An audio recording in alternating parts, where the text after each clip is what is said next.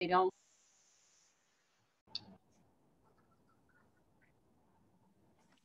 Hello, everyone, and welcome to the second Lowell Parking Study Community Meeting. We are going to allow a few extra minutes for people to join, and we will get started soon. Thank you for your patience.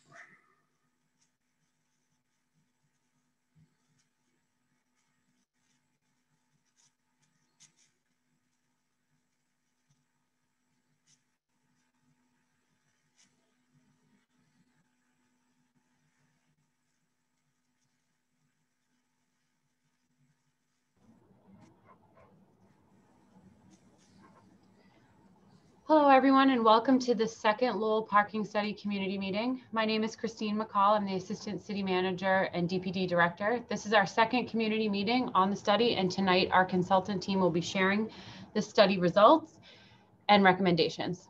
Next slide. Tonight's agenda will include an introduction of the project team and technical details of the Zoom platform, an overview of the study goals, as well as the public outreach efforts and feedback to date, the study findings, draft recommendations, and next steps. We will conclude the meeting with a question and answer session. Next slide, please. I would like to remind everyone of the rules for participating in this meeting, as well as remind everyone that this meeting is being recorded. We have interpreters who are translating the meeting tonight into Spanish, Portuguese, and Khmer. If you require these services, please click the interpretation button on your screen. It's the globe icon, and select which language you wish to hear. At this moment, I will ask all English speakers to please select English as their chosen language. This will allow you to hear translated non-English comments during the Q&A. Next slide. You can view closed captions by clicking the closed captions feature and selecting from the options shown. Show subtitle will display a caption at the bottom of the screen. Full view transcript will display the meeting's audio transcription in a window to the right. Next slide. You may use the chat button to submit a typed question or comment at any point during the meeting. We will be monitoring the chat during the presentation, but ask that you hold substantive comments and questions for the breakout discussion that we will be having later in the meeting.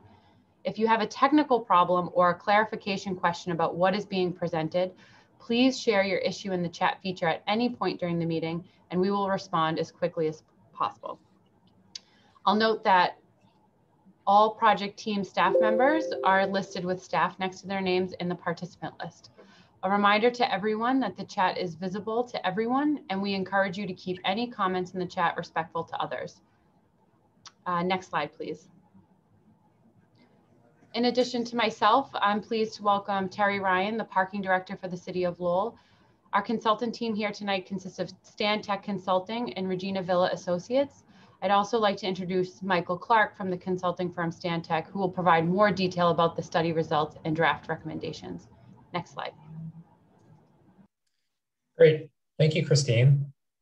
So before we begin the presentation, we want to get a sense of your experience with the Lowell Parking Study to date. So we're going to launch a poll question.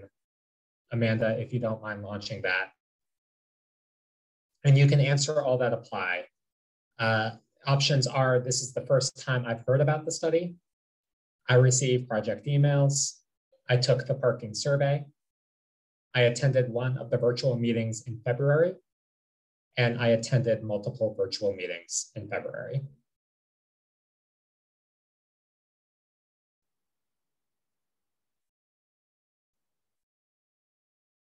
We'll leave this up for another moment or two. And why don't we close the poll and share the results? So we note here that about 40% of participants attended one of the virtual meetings in February, and about half of those attended more than one. But 10 of the 16 respondents took the parking survey. So It seems like we have some level of familiarity in our audience tonight with the work that's been conducted to date.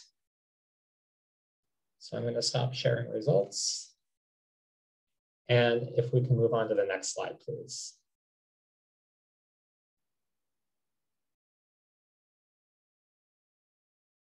Next slide.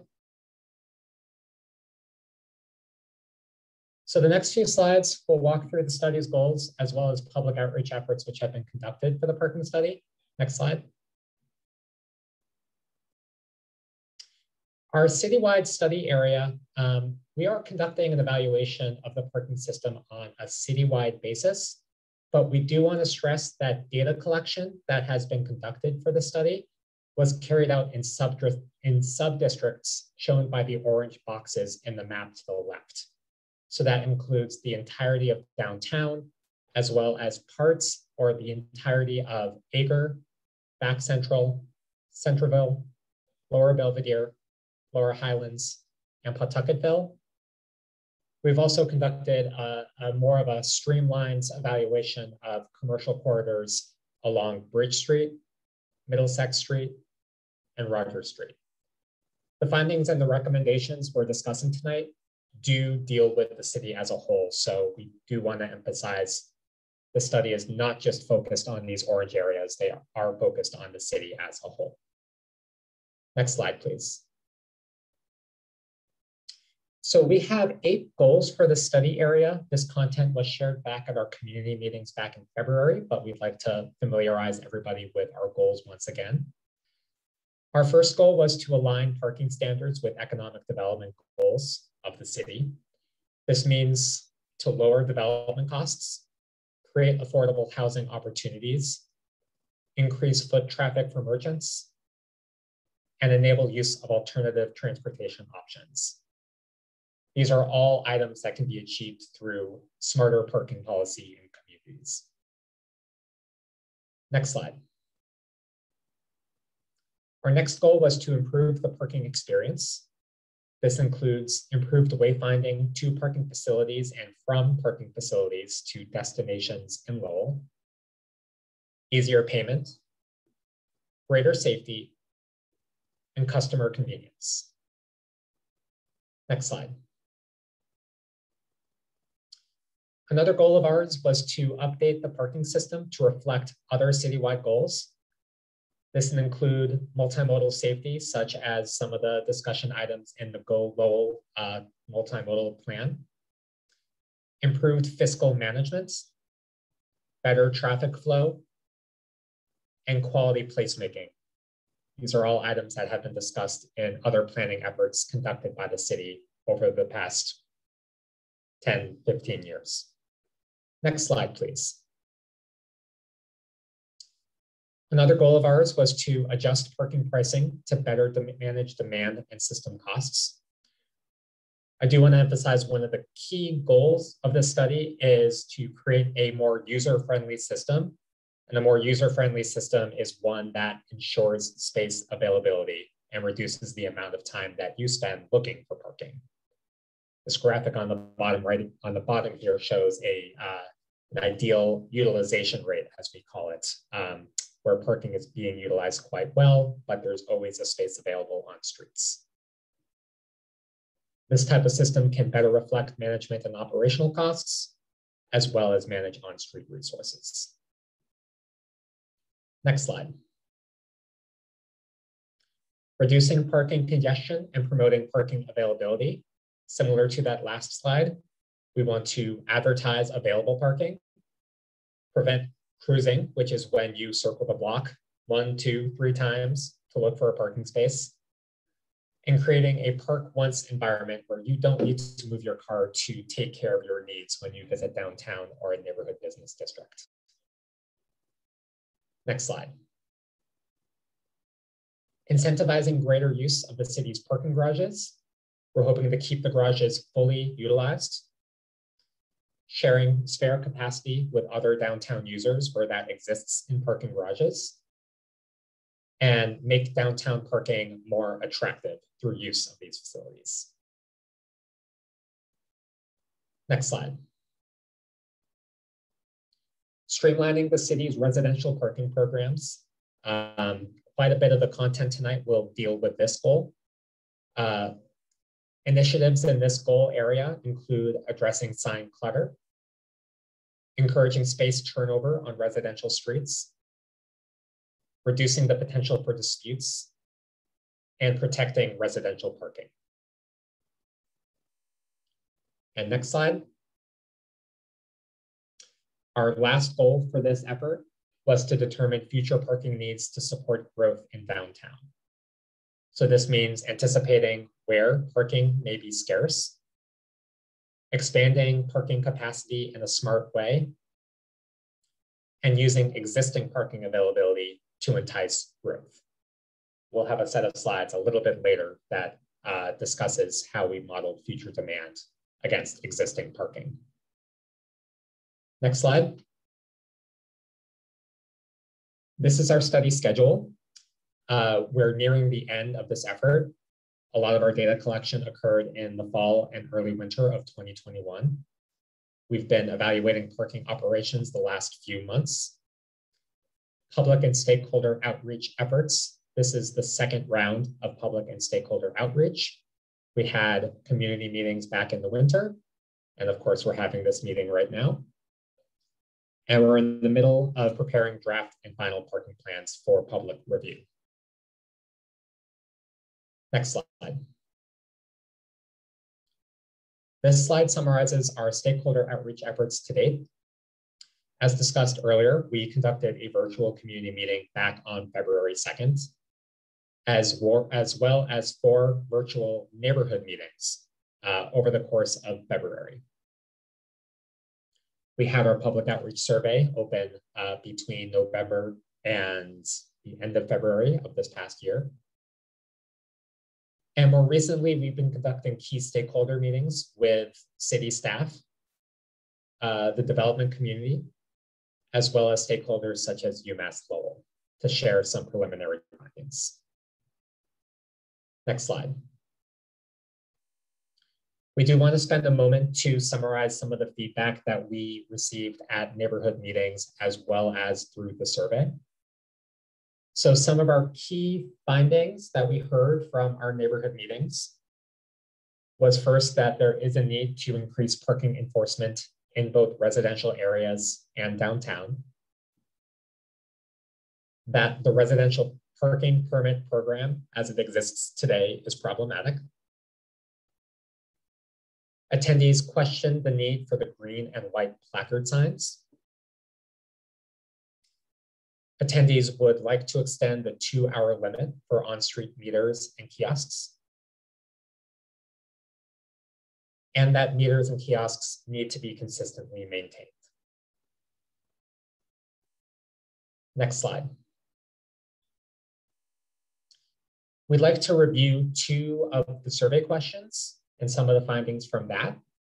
This first survey question asked what influences where you park when you visit downtown. You can see from the findings here, the dark blue indicate that these factors are important, whereas the light blue indicates that they are not important. You read it from left to right. The 2 most significant factors were proximity to destination, as well as safety and security.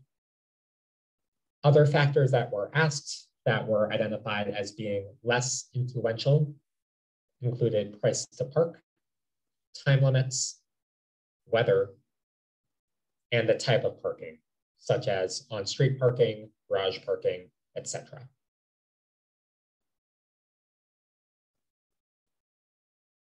Next slide, please. Thanks. Another question that we asked was how difficult it is to find an on-street parking spot in your neighborhood. We'll sit with the slide for just a second. I'll alert you that the responses in blue indicated that respondents had an off-street space, such as a driveway, and didn't park on-street, or that they always found a space where they wanted it. Whereas the responses in orange and red indicated that sometimes respondents were able to find the space within a 2-minute walk, but not always. Or that respondents were usually unable to park within a 2-minute walk of their home. So you can see some of the neighborhood results here. We note that close to half of residents have greater difficulty finding a place to park in neighborhoods like Acre, Back Central, and downtown.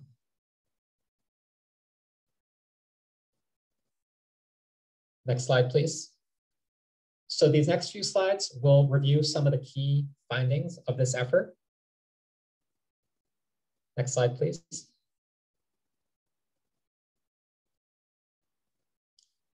So key findings, and we'll go through each of these in a little more detail. But first, we do want to acknowledge that parking is nearing capacity at certain times in different locations. So this includes several on-street corridors in downtown, as well as the Early, Downs, and Leo Roy garages. And we note that our data collection was focused on the weekday midday peak, roughly around 12 p.m.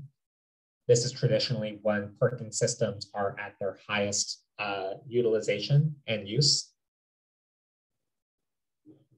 But we also want to acknowledge that overnight parking in some residential neighborhoods is also at capacity. This was a key piece of feedback that we heard back in February. Our next key finding was that, in contrast to that first statement, that several locations do have capacity throughout the day. So this includes the Ayotte, Lower Locks, and the Hamilton Canal Innovation District garage. It also includes most municipal lots in neighborhoods and many residential streets at midday. A little bit less so near UMass Lowell, but we're still observing capacity on those streets through our data. Another key finding is that pricing today does not reflect observed demand. And that finally, the reserved parking sign program is inefficient and difficult to enforce. Next slide, please. So our first finding, specifically touching on downtown parking, we note that midday downtown parking is well utilized in some places, but not others. So this map on the right-hand side here, it's a heat map. The colors in light blue trending towards darker blue and purple indicate where there is extra capacity on streets or in public or private lots. Whereas the greens, the oranges, and the reds indicate where we're approaching capacity at some of these facilities. If you remember from the earlier slide, an 85 or even a 90% capacity for on and off street facilities is typically a key goal of parking systems. This indicates that there is capacity on streets or in facilities, but it's being utilized at a good rate. So specifically in downtown Lowell's case, the early garage has a 91% midday garage utilization, and both the Downs and the Leroy facilities have an 80% utilization. This indicates that these facilities are operating near capacity. The Ayotte garage has a 51% utilization, and Lower Locks has a 19% utilization, indicating more capacity in these facilities. We don't have reliable data for the Hamilton Canal Innovation District garage as it just opened, but anecdotally, we can report that there is capacity in this garage as well. Metered spaces on street featured a 73% utilization, and off-street surface lots featured a 51% utilization. So this translates to busy corridors, especially along Merrimack, Middle, and Market Street, but some capacity, especially south of the Hamilton Canal and outside of the early garage. Next slide, please. This is the same data, but reflecting overnight conditions. So we're noting that there is excess capacity for overnight parking. We'll note that this data should be, sorry.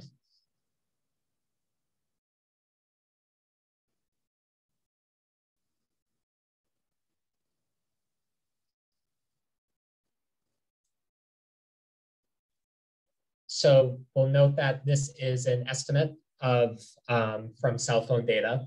So we will caveat that the reliability of this data is as good as we can get, but obviously over the past year, we were not able to come out and collect reliable counts given the travel impacts with COVID. But our numbers do suggest that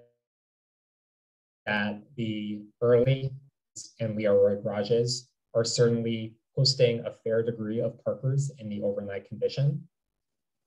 53% for early, 44% for Downs, and 40% for Leroy, whereas the AOT and Lower Locks facilities are at 5% and 3% respectively.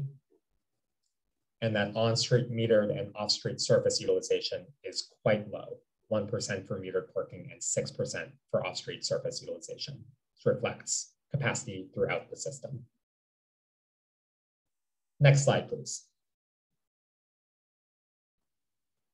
We also want to note that parking demand differs across neighborhoods. So this is a heat map of the Acre neighborhood. It reflects a midday condition when UMass Lowell was in session. I believe this data was from April 2018. So you can see that lots at UMass Lowell are busy, that streets are busier closer to UMass Lowell, and that off-street lots are busier than on-street parking. But there is still some capacity on residential streets in Acre during the midday peak period. Next slide, please. Again, relying on our estimates from cell phone data, this is a map showing overnight parking utilization in Centralville. And you can see that, and this reflects what we heard at some of our meetings, on-street parking is difficult to find in a neighborhood like Centralville during the overnight condition. Having full streets during overnight hours, but you can see some of the off-street lots in the map to the right show as empty during the overnight hour. Excuse me. Next slide, please. So parking price does not reflect demand. So today, pricing across the community is a consistent $1.50 an hour, whether you're in a public garage or in a metered space. And pricing does not differ by location, by time of day, and by day of week. So this indicates that whether the block is busy or whether the block is empty or has a lot of capacity on it, we're still charging the same amount to park in these two spaces. Next slide, please. And finally, we'll note that the reserved parking sign program is inefficient. So the reserved parking sign program, this is perhaps better known as the green and white signs and placards that you see on fences, on properties that you see in front of houses. Use of these signs is effectively privatizing a public resource, that space in front of somebody's house. It leads to space underutilization. So when the holder of that sign is away, that space can't be utilized by another motorist. Sign clutter, also identified as an issue. But also this program has burdensome administrative costs, and it's very difficult to enforce. And that is feedback both from city staff as well as from neighborhood residents. Next slide, please. This is a heat map that shows where these green and white placard signs are present in the community. you can see that there is a concentration of it in many neighborhoods, including Centerville, Acre, Lower Highlands, Lower Belvedere, and parts of Sacred Heart. And we want to highlight a couple of instances. These are just examples of how prevalent these signs are. In Acre, at the intersection of Varney Street and Mount Washington Street, the orange dots that you see in the graphic are where signs are posted. And in this instance, 41% of the spaces on the street are reserved by residential signs. So that indicates that about 60% of those spaces, or I should say, 40% of those spaces are not accessible to most motorists in that neighborhood, unless you happen to have one of those signs. Similarly, in Lower Belvedere, the Pleasant Street, Sherman Street, and Rogers Street corridors, in this case, 35% of on-street spaces are reserved by these residential signs. Next slide, please. So we'll spend a little bit of time on draft recommendations. Next slide. So the preliminary recommendations for this study, on the left-hand side here, we have our findings, and on the right-hand side, we have our recommendation. We'll be walking through each of these in more detail. Our first finding and recommendation set is that at all times, there is extra parking capacity in the system. We should clarify for downtown. And that the recommendation is to create a shared parking district in downtown. So this involves improving and promoting public garages as a resource to accommodate private parking, and changing regulations to allow for more sharing of private parking. Our next recommendation concerns how pricing does not reflect observed demand. And the recommendation being to institute a performance-based pricing system that aims to achieve that goal of 85% utilization on all blocks and can remove time limits where appropriate in the community. Next finding, overnight parking spaces is limited in some neighborhoods. And our recommendation is to facilitate shared parking in private lots and expand the nighttime residential supply. And private lot operators can do this in exchange for city services.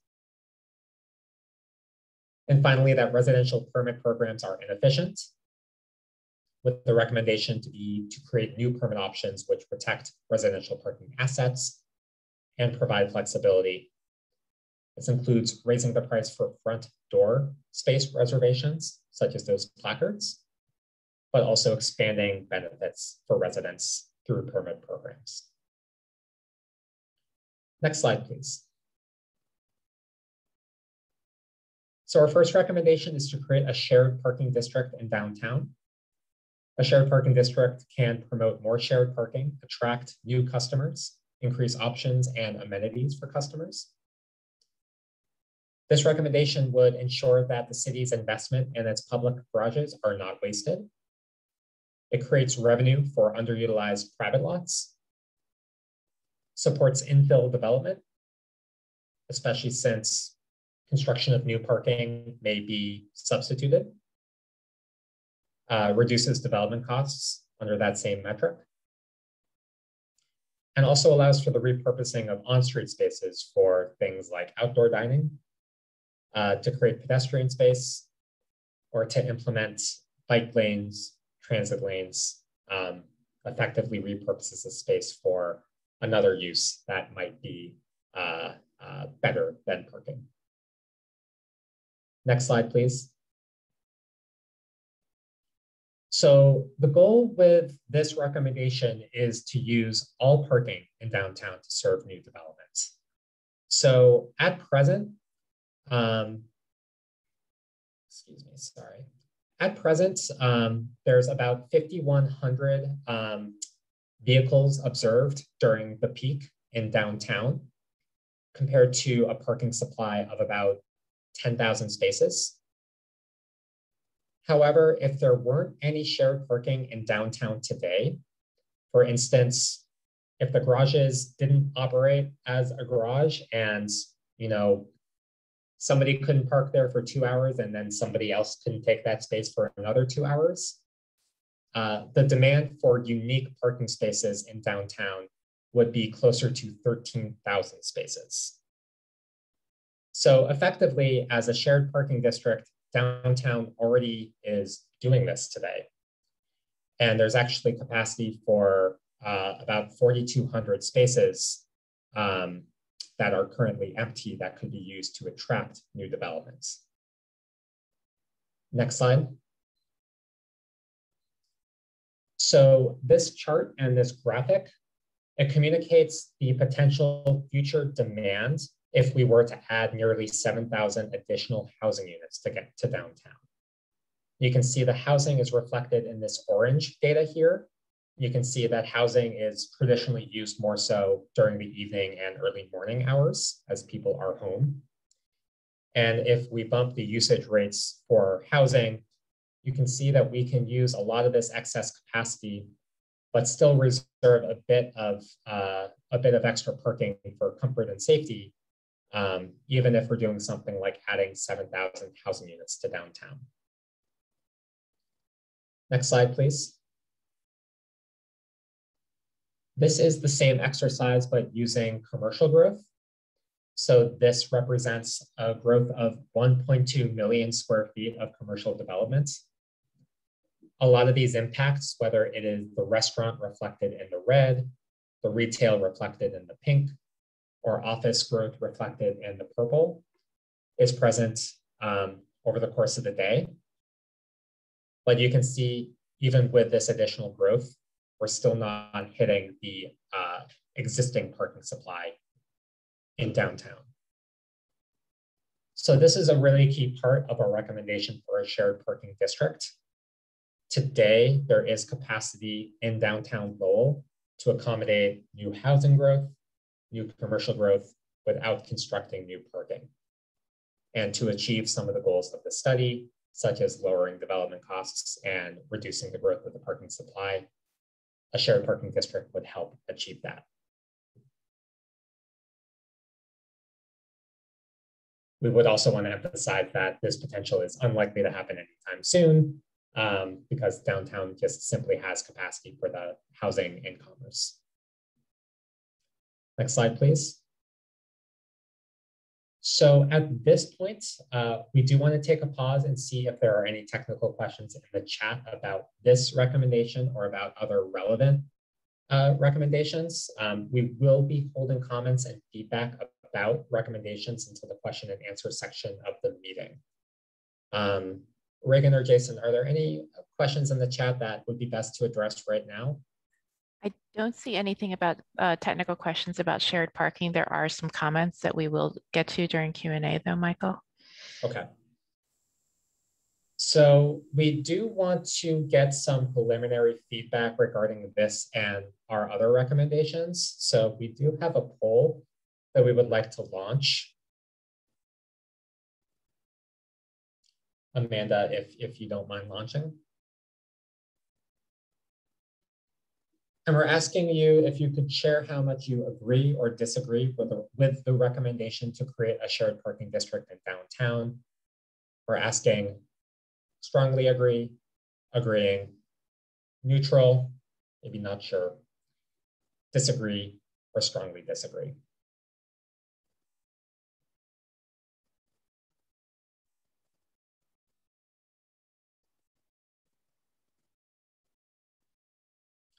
Let's show the results. Mike, I think we should leave it open just for a few more moments. Okay. People are still answering.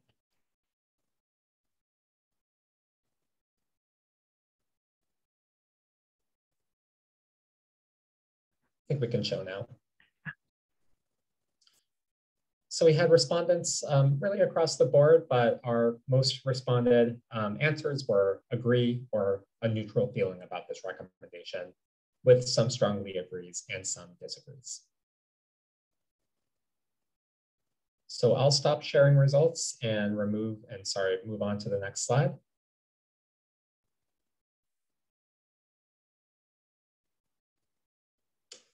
So the next recommendation is to institute performance-based pricing. So this involves removing time limits and adjusting pricing in response to demand. And this allows drivers to find parking more easily and choose to pay less and walk if they so desire. So the graphic on the right-hand side here is meant to be a simple representation of what a performance-based system could look like, where priced parking options are priced differently by location, tailored to the time of day or day of the week, set to guarantee parking availability. We feel in this instance that would mean that most meter rates would actually drop, but that in high demand locations, meter rates may go up. These rates would be adjusted periodically to ensure the right price is charged. And finally, we could also facilitate through this recommendation a free period of 15 or 30 minutes. It's traditionally difficult to enforce parking at that, short of a time period. And this can be marketed as a way to ease residents and users into the system. But we've re-emphasized this 85% graphic on the screen here as a performance-based goal for the community. Next slide. So we'll pause once again for a poll question regarding respondents' feelings about this recommendation, unless we have any technical questions which can be addressed.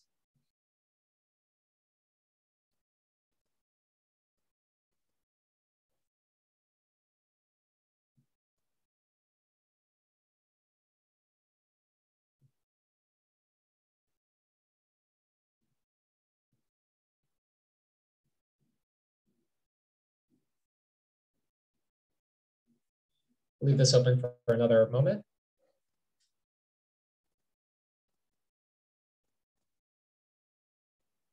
And why don't we show the results? So we had 10 folks indicate that they strongly agree with this recommendation, and another 6 that they agree. 7 felt neutral, and 3 disagreed. Thanks. Next slide, please. Our third recommendation is to unlock underutilized parking in neighborhoods. So this would provide opportunities for the city and private property owners to relieve neighborhood parking stresses. So shared parking agreements would make use of underutilized parking in neighborhoods and could be shared at all times, certain times, by permit only, during snow emergencies. There's many options that could be pursued under this strategy. And it is an opportunity for new revenue for private lot owners. This might not always be private lot owners that are involved in this recommendation. It could also be use of municipal lots. Next slide, please.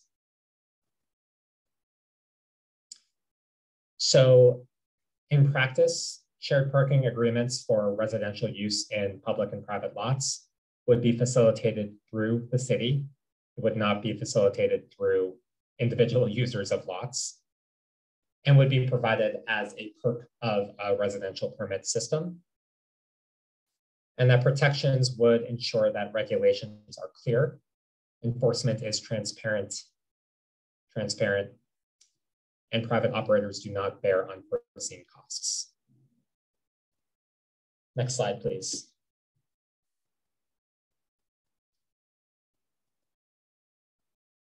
So unless we have technical questions that we can address, we could launch a poll for this third recommendation.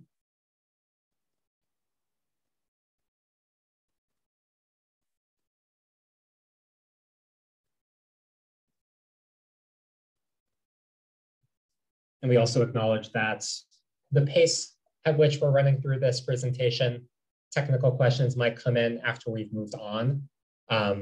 Please feel free to continue to chat and type those, and we can get to it at the conclusion.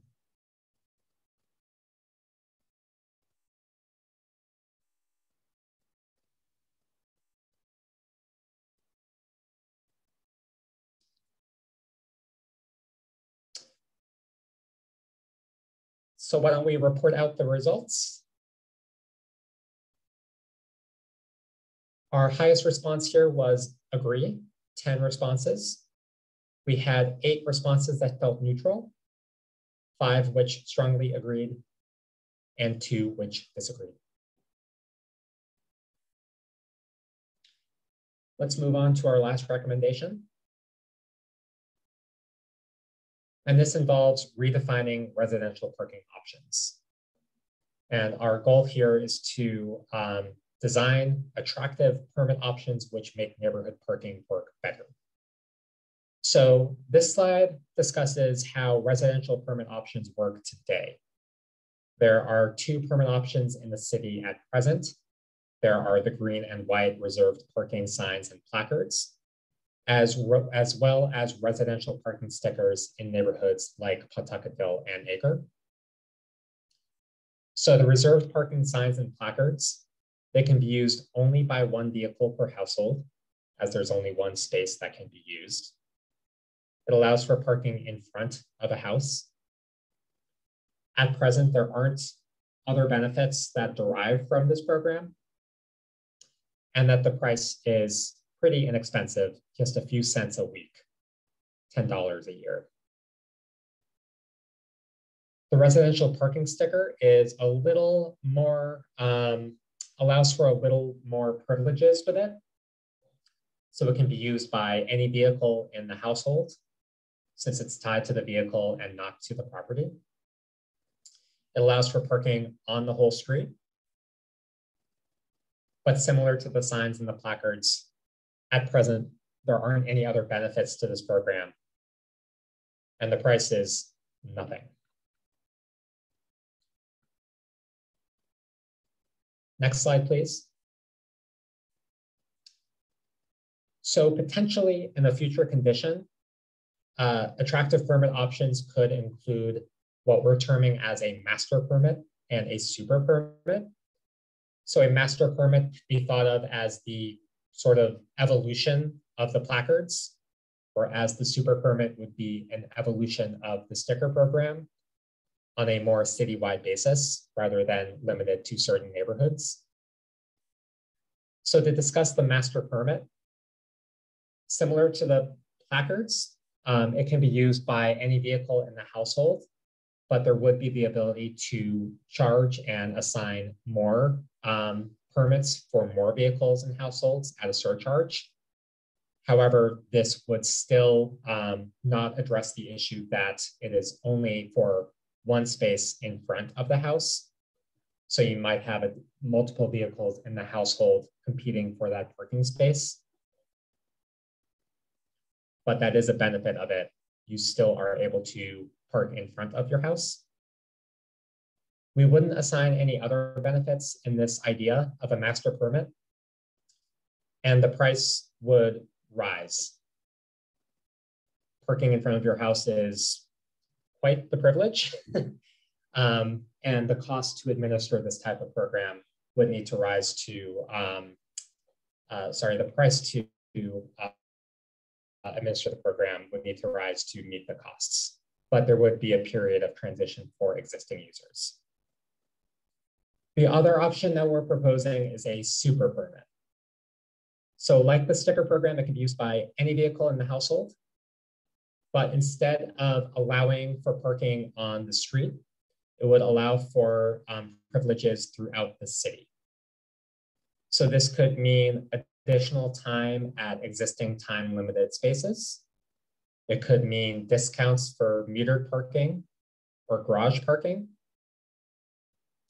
It's also proposed to be inexpensive, kind of similar to what the green and white placard signs cost today, really just to cover the cost of administration. So again, our goals with these ideas was to transition the permit program as it currently exists from something that works for some people, but we understand doesn't work for many others, to new options which hopefully provide more flexibility for users and better reflect the costs of administering those programs, as well as address enforcement. Next slide, please. So the idea is that the cost of these programs isn't something that is just taken by the city and goes somewhere else. The idea is that revenues would be split between neighborhood investment and operating costs of the program. So that includes program administration, but revenues from this program could be also funneled into transportation improvements in the neighborhood, as well as economic development activities, especially in neighborhood business districts. Next slide, please. So the idea of revenue sharing is particularly important when we're talking about visitor parking. So the idea with residential parking programs is that we would want to overlay time limits and a separate fee structure for non-residents. So this fee structure for folks who don't live on the street or might not have a master permit that allows parking throughout the city, this parking would be priced competitively with public garage parking and university parking to really limit the use of non-residential parking on these streets and protect sort of the need for residential parking. So it incentivizes the use of parking resources that are better meant for those types of users. And certainly with this type of system, we would need to look at smart payment options, such as using a smartphone app in terms of administration. But these higher fees, again, the idea is to split these between neighborhood investments and the cost of operating the program. Next slide. So finally, with our residential permit options, we're also hoping to make monitoring and maintenance easier. So the idea is to use ambassadors and municipal staff and scale back police involvement for administration of parking enforcement. Again, with many of these recommendations, it is a suggested change in how the system works today. So a bit of a transition period and forgiveness for first-time offenders, such as through ticket violations, which simply educate on policy. We're looking to enforce sidewalk parking violations for ADA compliance. This was a key piece of feedback that we heard at many neighborhood meetings. Cars parked on sidewalks certainly limit the ability of those who are mobility impaired around. And also in a long-term condition, using revenues from these programs to hopefully implement design improvements. This graphic on the right-hand side here speaks to potential improvements such as striping parking lanes or crosswalk and curb improvements. So we'll move on to the next slide here.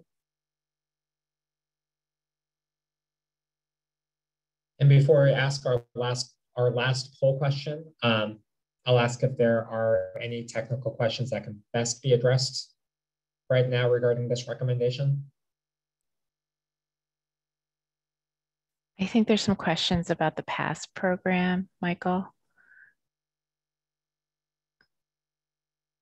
So yes, I see, and I apologize if I missed something. Deb asked how many passes per home per car when giving a super pass. So reminding a super pass would be the permit option that would provide privileges throughout the city. So the idea is that this would be able to be provided to anybody in a household with a vehicle. Similar to how the residential sticker program works today. If you demonstrate you live in a neighborhood that has sticker signs up, you're allowed a sticker. And I also see that Belinda asked, would the citywide pass be available to any resident of the city, regardless of neighborhood? And yes, that would be the case.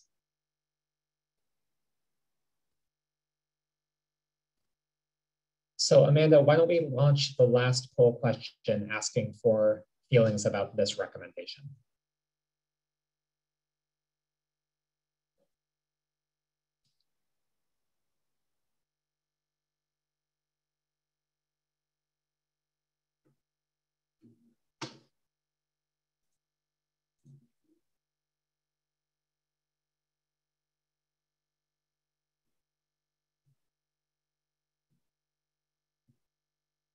We'll give a few moments for folks.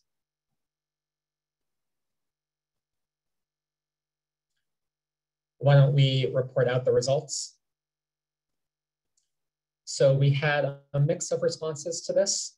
We had 6 respondents indicate that they strongly agree. And then 8 respondents each indicate that they agree or feel neutral about this. And then 3 respondents disagreed and 2 strongly disagreed. So I'll ask that we advance to the next slide. And at this point, I believe I am handing next steps over to Christine, who want to advance to the next slide here. Thanks, Michael. So for next steps, we're going to continue to collect feedback from all of you. We understand that this is just the beginning of the conversation for changes in our parking system in Lowell. And in the next month, we hope to do a similar presentation to the City Council. And then maybe based on those conversations, again, additional conversations in specific neighborhoods with specific business organizations, districts, and neighborhood groups, and obviously with the blessing of the council, we may try to pilot early technology changes and permits and sharing and price discounts in small areas to see how they do, and then scale as we go if there are successes, and if they're not, make changes and adjust. We will continue to work on developing a phased implementation plan because we don't want to shock anybody with major changes all at once. And everything will be coordinated with the City Council. So things that you've heard tonight, you know, these are not final recommendations. I just want to reiterate, this is the beginning of the conversation, and we will continue to do outreach and talk to residents and talk to community groups. Next slide, please. So this presentation will be available on the project website, and we will be taking your feedback through a variety of channels. We are also taking feedback so through email, Facebook, and an online form. And I think someone is going to put the online feedback form in the chat. It's linked here, but someone will link it here too. So we want to hear from you. Most of you probably have my email, but you can also email parkingstudy@lowellma.gov. We have all of your emails, so we'll keep you apprised of future public meetings, especially in front of the City Council. Please don't hesitate to reach out with questions, comments, or concerns. And next slide, please. I'd like to now hand it over to Reagan, who will facilitate the question and answer portion of the program. Thanks, Christine. So now is your time to comment and ask questions, although I know that Jason's been answering some in the chat already, which is great. And we will also answer some of the questions that remain in the chat from over the course of the meeting. Next slide, please. I am going to review a few technical details before we open the meeting up to verbal comments. People who wish to share a comment or question verbally can press the raise hand button. When we recognize your name, you'll be unmuted and you may speak. After you share your comment, we will lower your hand and you will then be returned to the muted state. I think we had a few people joining by phone, and if you are on the phone, you can raise your hand by pressing star and then the number 9. If you are not commenting in English tonight, please raise your hand to provide your comments and questions verbally for the interpreters to hear and repeat back your comments. And as always, if you would like to share a written comment or ask a question, you can also use the chat feature at the bottom of your screen. We're going to alternate between reading questions and comments already submitted and recognizing those who want to pose a question verbally. And we'll ask you to be brief so we can hear from as many people as possible. So before I open it up to the general public, are there any elected officials in attendance or their staff who would like to make comments tonight? You can use the raise hand feature. Okay, not seeing any.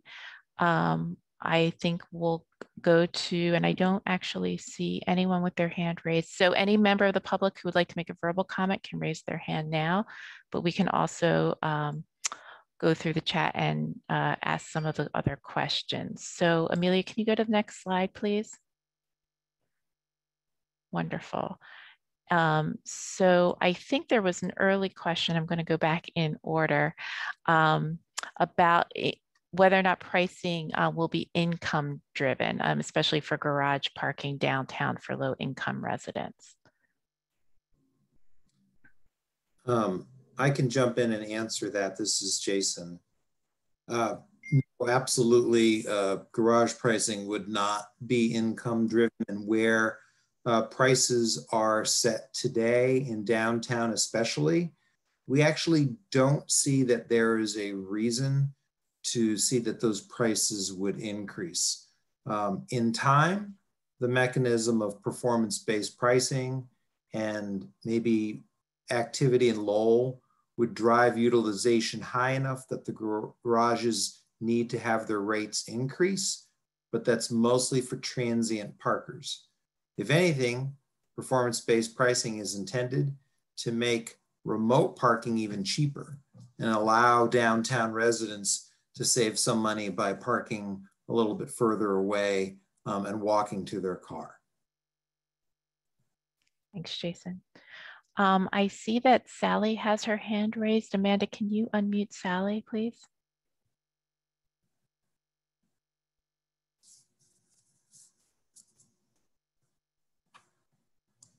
Hi, I have two questions. When you did the downtown utilization, do you know how many of the, for example, Leo Roy Garage spaces are part of an agreement with a condo? Because there are a lot of us that live in downtown that realize that.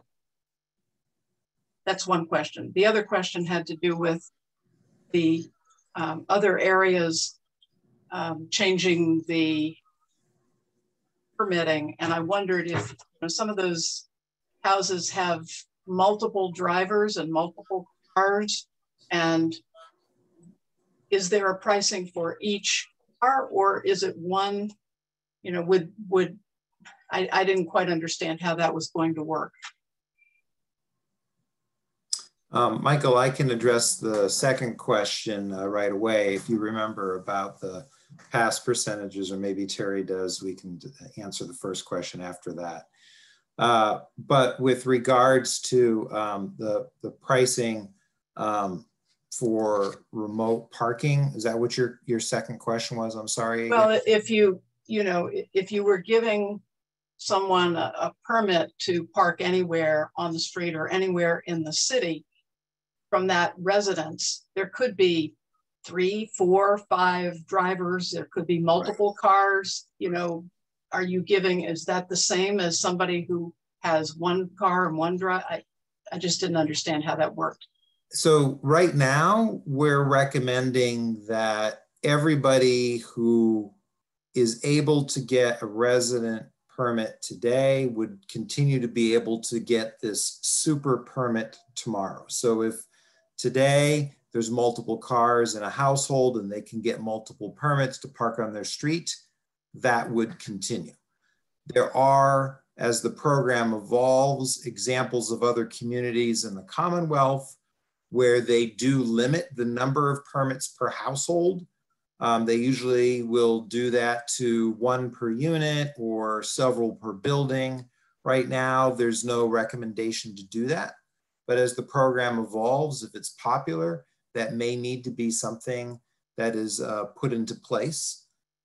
Many folks may have read in the Boston Globe, there are households who had 7 or more permits for their resident parking program, and that can become a problem over time. But right now, we're not recommending changes to the quantity that households could obtain. And Sally, to address your first question, yes, we are in possession, and we understand the kind of magnitude of lease agreements between the parking department today and residential projects or office uses or retail uses throughout downtown. And certainly heard that about the Leroy facility at our community meeting back in February about folks using that in the overnight hour. Our shared parking recommendation accounts for the agreements that are currently in place today and notes that it can be more formalized and expanded upon. And it's probably worth mentioning that the parking department's current practice of being so open about entering into lease agreements with developers, with employers and tenants is rather unique among parking operators in this area as well as throughout the country. This is a recommendation that most parking departments and authorities across the country would be best served to think about. And Lowell today is doing it. And our recommendation with a more shared parking district is to better formalize it and better fold in some of the private parking resources today. So, you know, a surface lot that serves an office project could potentially be used for residential parking in the overnight, maybe not in your instance, but with another project in the downtown area. Without getting into specifics about it, you know, we're looking to kind of expand and more formalize the program that currently exists today. Thank you both, and thank you, Sally. So I'm going to, I know Dennis has his hand up. So Amanda, can you unmute Dennis for us, please? Hello, I'm a member of the zoning board, and so parking always seems to come up on projects that we have coming for us. As well as I'm a landlord that owns a few rental properties in the sites that you noted as having problems with on-street parking. And I was first thinking about the apps that are available in Boston to find a spot. And so I don't know if there's any systems in place for, you know, Park Lowell or Spot or Veer or superhero kind of things that would help us as Lowell residents find on-street parking that's available so that we don't circle the block 7 times and we just go where we want to go, or we reserve the spot that we're looking for in the garage before we arrive for the dinner and the theater show that we're looking for. And then the second one was, second question I had was about this sharing of parking for snow emergencies. So as a person that owns rental property, on-street parking obviously disappears in snow emergencies. So the idea of having those residents have to go to a garage and then have to walk to their residences, which might not be around the block from the garage, which most cases aren't. Is it possible to have these smaller restaurants or smaller shops that might have empty parking lots at night do some parking sharing for residents during snow emergencies? So those are just, I love this discussion because this discussion is so important to me. I'm looking forward to the day that we have autonomous cars and we don't need to have these scenarios where we're talking about all these cars that don't do anything to sit on the road on the parking spaces. But in any event, until we get there, I'm looking for your input on these 2 ideas. Thank you. Thank you, Dennis. I'll take the first one. Michael, you can take the second one. First of all, yes, technology will come and it will make it easier to find parking. The city is beginning to implement some of the kinds of technologies that make that become possible. The Pay by Phone app has that as a type of feature. Not available yet, but something that when combined with future upgrades to other equipment can happen over time. I won't speak for Terry about how soon that'll happen, but the market does demand that. And over the course of several years, you might begin to see that. For a performance-based pricing system, it's extremely valuable to have that information in advance and know that it's going to save you some money to just park here and walk ahead into downtown and know that that space is open, as opposed to going into downtown and trying to find the space that is available but costs more. I can't say when that will happen, but it is something we'll include in our long-term recommendations. The second question, Michael, was about, I think, a great recommendation about parking for neighborhoods. Yeah, discussion about snow emergencies came up quite a bit during our first outreach back in February. It's fair to say that there's quite a bit of discontent among folks in the community about existing kind of snow management policies. And Dennis, you're right. Most of the folks that we heard from, it's simply not practical to trek to and from a downtown parking garage from where they live. Our shared parking recommendation in residential neighborhoods, when we're talking about private lots, whether it's a retail store that's closed during the evenings or something similar to that, to enter into that type of agreement, there would obviously need to be some type of benefit for that private lot owner. Often that is some type of cost sharing for maintenance and operations.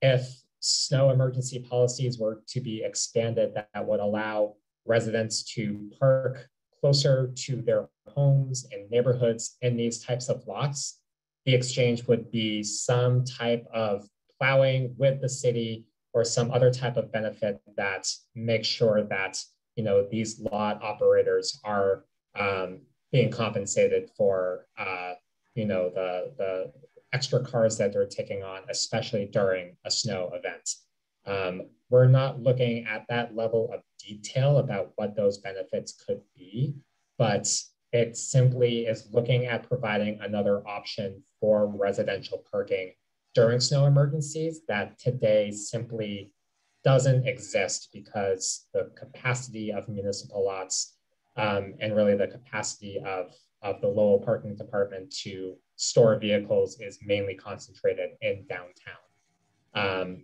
So I would say that this is a bit of a to be determined how that would look, but it's something that we feel a shared parking policy in residential neighborhoods could really be of assistance with.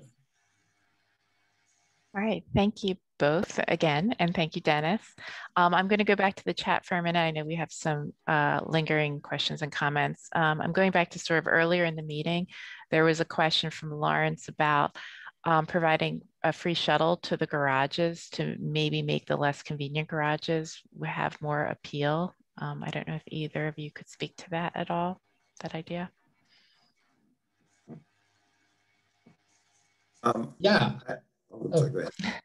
I was going to say that's certainly a good idea. We certainly recognize that, if these facilities were in different places, there's a reason why some facilities are used heavily and others aren't, and that has to do with proximity to, where you're going. So how to best facilitate getting to a more outlying facility and your destination is something that the city could be thinking of.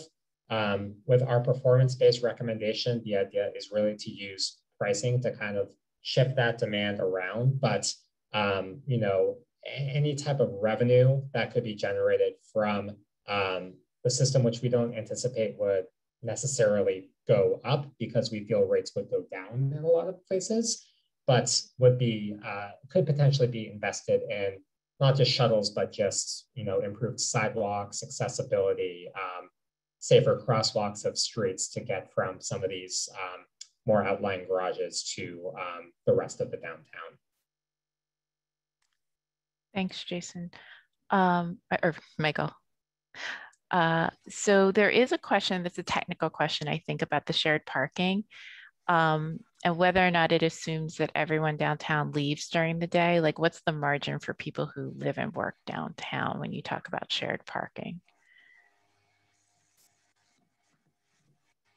We don't assume that everybody leaves during the day. We data from a lot of these types of studies across the country where we've Stantec, but residential developments have been counted to see how many cars are there during the overnight and during the middle of the day. A good barometer is about 50% of vehicles are still there throughout the day, and I would guess over the last year it's probably been higher given the impacts due to COVID.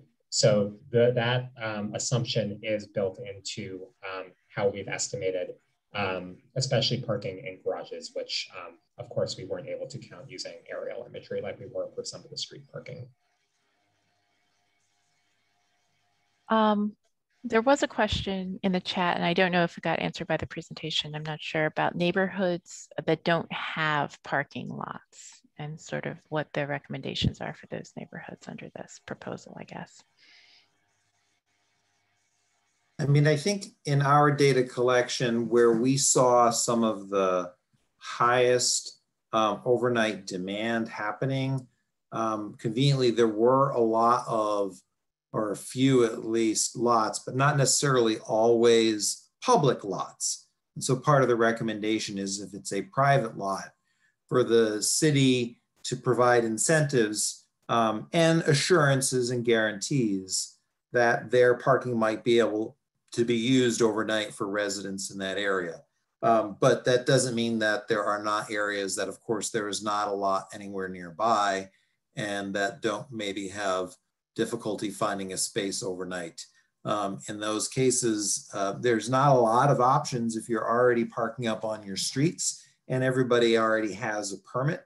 That is definitely a localized problem that may persist. Our only hope is that long-term, parking demand will continue its long and slow trend towards fewer and fewer cars over time. And maybe someday technology will save us all and robot cars can drive us, but that won't be anytime soon. So I'll say I'm going to continue with the chat questions, although Jason is beating me to some of them. So please bear with me for a moment. There is a question from Beth in the chat about, is the city considering modifying the garage pass for small businesses and their employees? The current 20-person requirement is difficult for very small businesses to manage. So I guess I will answer that. So we have it set at 20 people and it's a group rate, not necessarily a business rate. We just require a group of 20 people. They can be from multiple businesses or one business. It doesn't really matter. And we just ask that those 20 people pay the parking department once a month with one check. And that's how we allow that program to exist at the 20 or more. We have in the past had a couple of groups that do this, and it's worked fairly well. And we do have groups that use it now, but all we ask is it's a group of any 20 people, multiple businesses, one business, it doesn't matter. And we just ask for the one payment every month. I think in the past it's been confused with like a small business parking program, but it's really just a group rate. And I think one thing that we've discussed with Terry is as the program evolves in the future and we start to bring in some of the specifics of what a shared district is about, there might be opportunities for some flexibility on that. I think as pricing is thought about across garages differently, garages with high demand, it may be tighter requirements and less permits or higher cost, but we have new garages and bigger garages with less demand right now, and there's an opportunity for more flexibility in the system. So as we start to figure out the specifics, I can certainly see that some of what Terry's been doing to date out of necessity will be able to evolve. And I'll take this moment again to promote the feedback form, the online feedback form that we shared the link for too. If people have suggestions or comments and feedback they want to give, that's another avenue tonight. Michael, I'm going to put you on the spot. Lawrence does have a question for a little bit more detail about how the residential shared parking actually works. His question is, how can you be sure you will have a parking spot when you get home if the spot is shared? Can you sort of just talk a little bit more conceptually about that? Sure. So the two options, and actually, Amelia, if you don't mind kind of going back to that slide that lays out the options.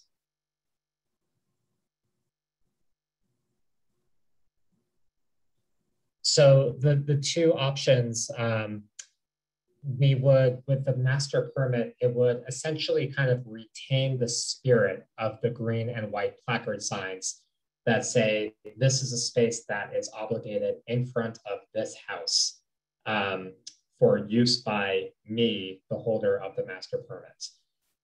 Today, given that the green and white placard signs apply to anybody in the house, we've heard from Terry and the parking department that they receive a lot of complaints from residents about somebody's parked in my space, and in some instances, the person parked in that space is actually, you know, another person who lives in the house, and there's not really any rule that prevents that at present or any way of accounting for that.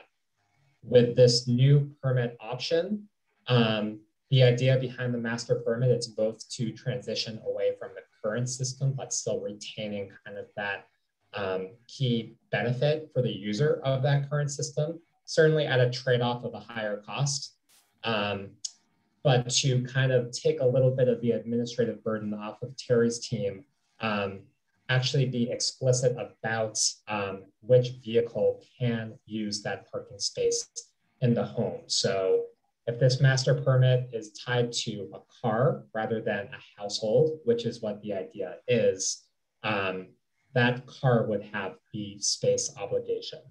However, we do want to be open to the idea that more than one vehicle in a household could potentially use that space.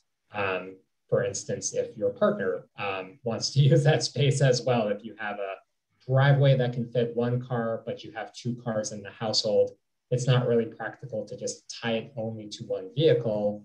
The idea is that we could potentially sell a second or even a third permit to members of the same household, but the trade-off there is a bit of a higher price to really take account for the fact that that does increase the potential for administrative burden for the parking department to settle some of these disputes when it's not as kind of clean of an instance as I just discussed, and really to signify the cost of the benefit of being able to park in front of your home.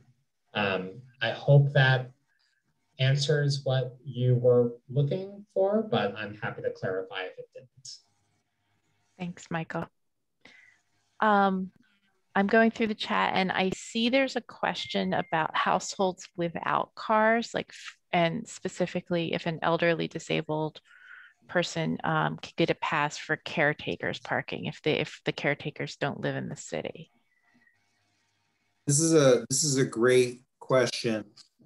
Traditionally, households have been allowed to get a visitor pass in other cities that they can put on the dashboard, and that's something that Lowell, I think Terry, you do that already, correct?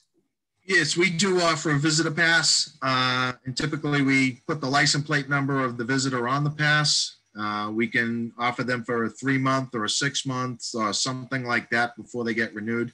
But we also watch to make sure that that pass isn't being used every single day and isn't there in the afternoon and early evening. It's meant purely to be a visitor, and which a home health aide would be a visitor who would come to the house 2-3 days a week for an hour at a time, would have a spot to park.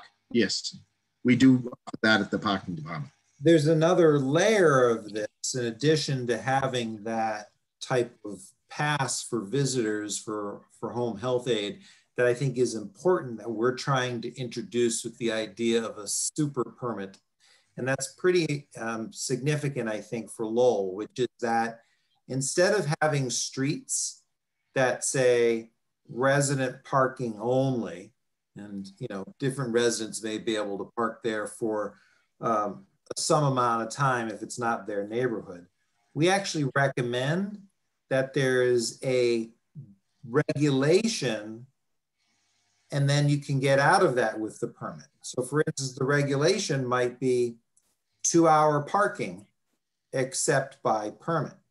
And what this means is that some other visitors can come to your house and stay for 2 hours or so without a placard, and it can be as little as an hour, but it allows for deliveries, it allows for friends coming in from out of town, it allows for dinner guests and other levels of short-term stay that often can become really a problem with an exclusive resident pass program. Our recommendation with the super permit is that over time, in places that can handle it, where this isn't causing a problem, there's actually a regulation that says, you know, you can stay for a while, but if you have a permit, you can stay here as long as you want. Thanks, Jason.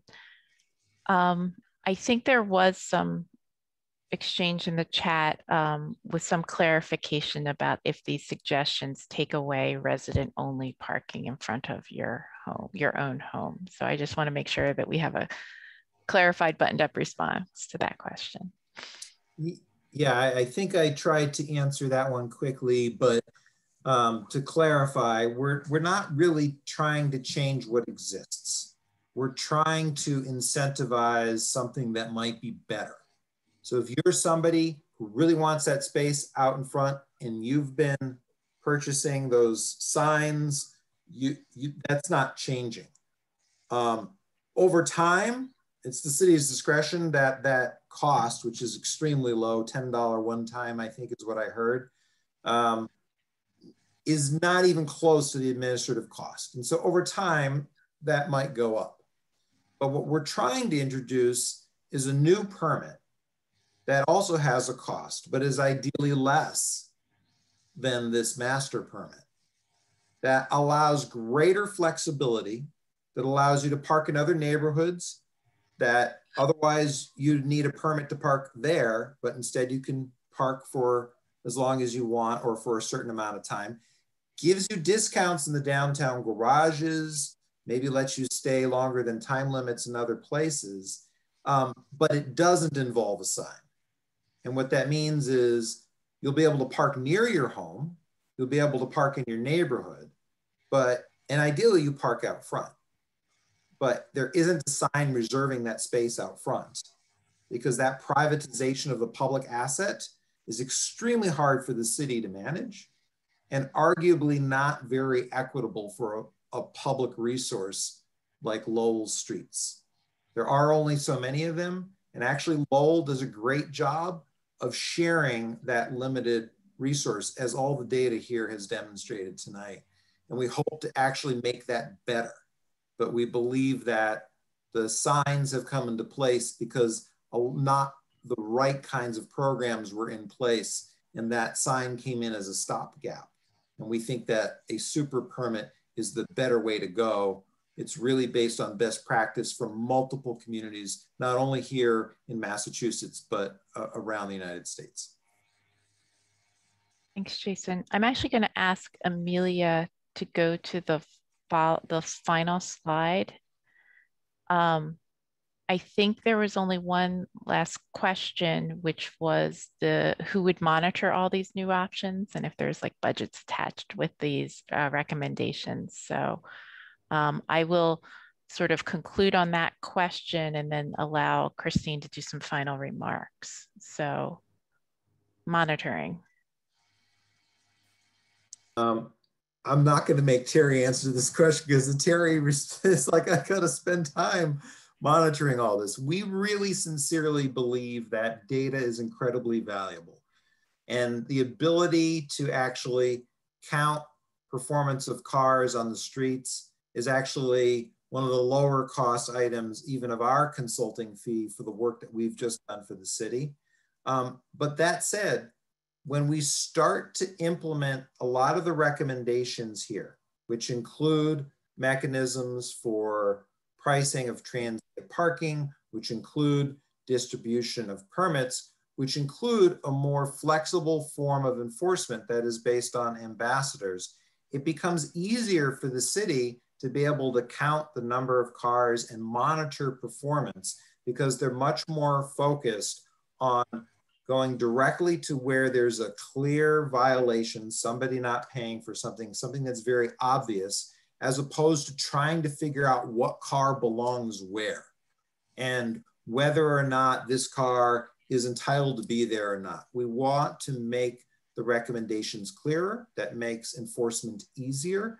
And also, yes, if there is some level of monetization of the super permit, you know, we're still talking pennies a week. That's enough to be able to afford ambassadors to be on the streets a little bit more than they are now, and to be able to not only monitor, but enforce, hopefully less regularly, a better parking system in the neighborhoods. The downtown garages are easier. They've got gates, and as Terry continues to upgrade equipment and there's parking information and pricing information, we can begin to know how that's working even better over time. And I think that's an important takeaway of our work behind the scenes with Terry as well. Thanks, Jason. I'm going to give my apologies to Stacy, whose question I missed earlier in the chat. I'm sorry, Stacy. She did ask, how would handicap spots be factored into these new program options? Yeah, and I think I had quickly answered that, but my apologies if it wasn't clear. No changes to that whatsoever. For instance, if you know you have a handicap sign or space, that continues to stay the same way. If there's an exemption from payment, that doesn't change. We're not asking to change any of those approaches at all. Thank you. So I think with that, I'm going to turn it over to Christine, although I thank you all for a great discussion. Christine. Thanks, Reagan. I just want to say thank you to everyone who participated tonight and sharing your thoughts and your ideas about the recommendations. We encourage you to continue to share your feedback via the online form. Maybe we could drop the link again, and continue to visit the project website and Facebook page. And I will make sure to alert all the neighborhood groups and meeting registrants when this recording and the slides are available. And so just thanks again. We really appreciate your input and your time. Thanks a lot. Have a good night. Thank you.